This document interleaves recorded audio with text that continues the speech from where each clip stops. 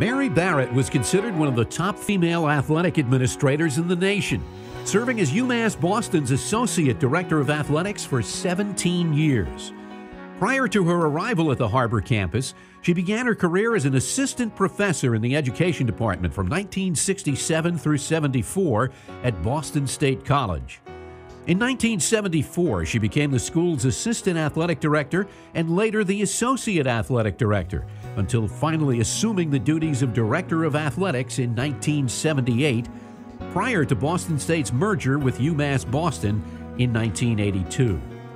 During her time in collegiate athletics, Barrett was a trailblazer for female administrators, becoming the first woman to be named to the board of directors of the National Football Foundation Hall of Fame, the first woman to be named president of the Eastern College Athletic Conference from 1985 through 86, and the first female to chair the ECAC East Hockey Tournament Committee.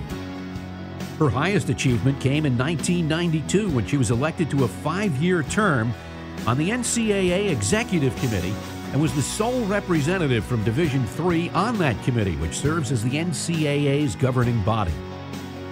Prior to her ascension to that post, Barrett served on the NCAA Council from 1986 through 90 and also held positions on a number of other NCAA committees.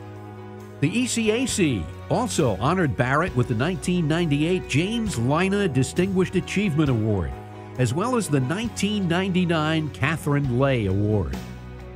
Ladies and gentlemen, it is our honor and privilege to induct Mary Barrett into the inaugural class of the ECAC Hall of Fame.